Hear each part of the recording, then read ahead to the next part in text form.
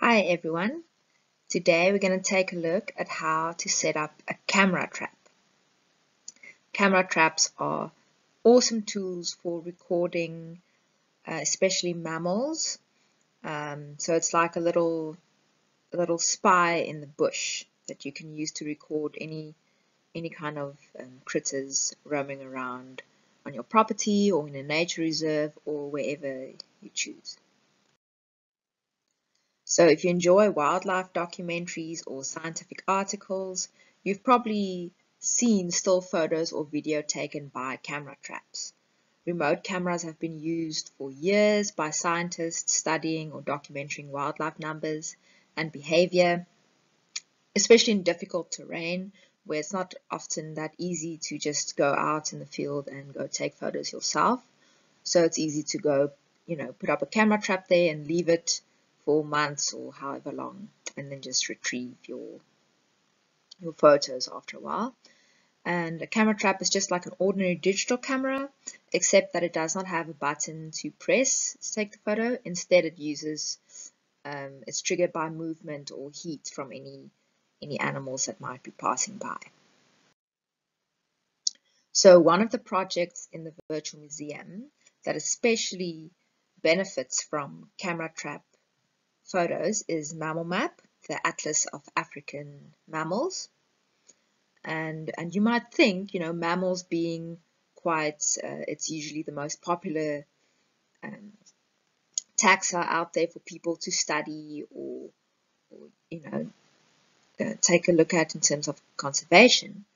You would think that surely we know the distribution of Africa's mammals. These are the flagship species in many cases, especially for tourism. But sadly, the answer is no. A lot of the distributions are changing quite quickly because of human population growth, climate change, urban expansion, habitat destruction, things like that.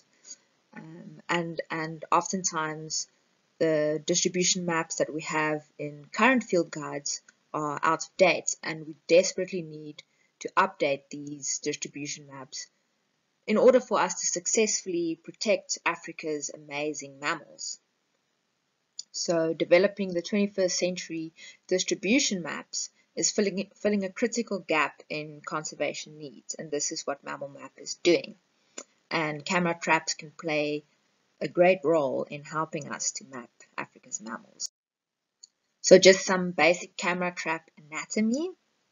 This picture just shows you quite nicely what a basic camera trap looks like, and what all the various buttons and sensors and what they are. So usually at the top you have the flash emitters for, when it's taking photos at night. It's got the movement sensor and then the little camera lens. And if you open it up, there's your space where you put in your batteries.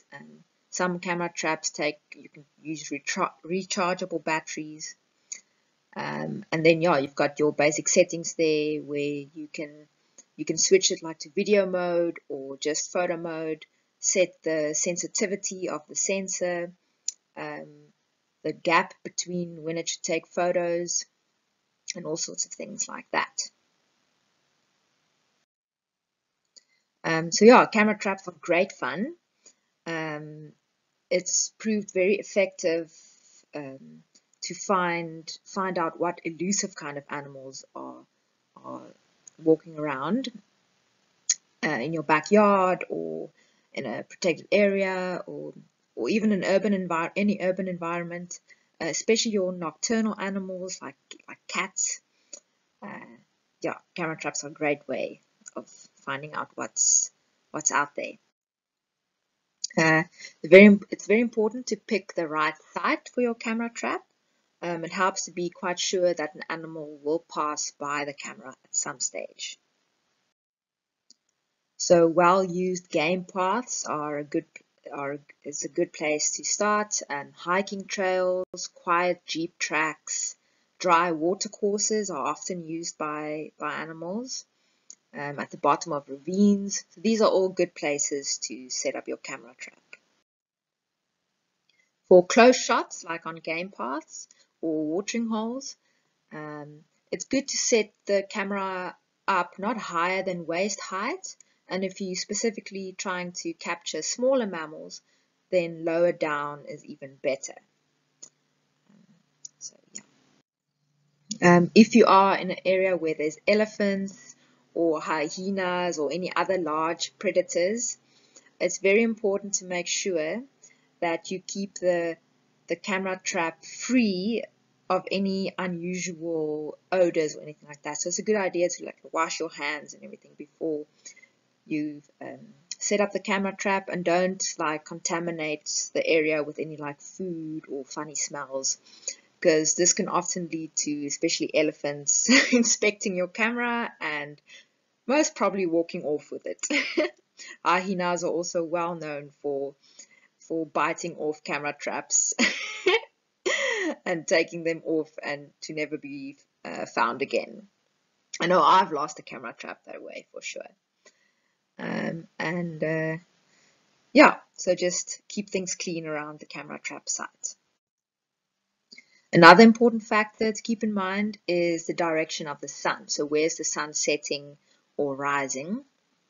Occasionally when a subject triggers the camera, when it's pointed towards the sun, as the sun is rising or setting, this can wash out your picture completely. So you'll just get this whitewashed photo and you won't know what it was that triggered the camera. So yeah, just something to be aware of where the sun is moving during the day where you have your camera trap. This is just a nice picture giving you a nice example of camera trap placements. So what we talked about, on game paths, and how you set up the camera in terms of, do you want a frontal view of the animal walking directly towards the camera, or do you want side-on views, and just in terms of placement on the tree, higher up or lower up for smaller animals and things like that. So we would love to see your camera trap photos in MammalMAP, and the place to upload your photos is, of course, the virtual museum. The URL is displayed on the screen, but I'll also post the link to the virtual museum website below this video. And also, for any other cool updates from us here at the BDI, don't forget to subscribe to our YouTube channel. Thank you.